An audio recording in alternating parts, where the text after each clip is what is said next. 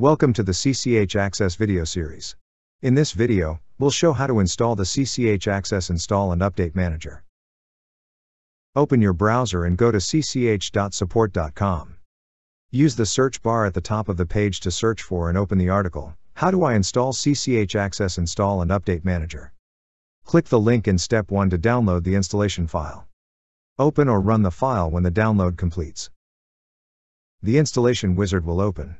Review the information on the welcome window and click Next to continue. Click Next to accept the default installation path.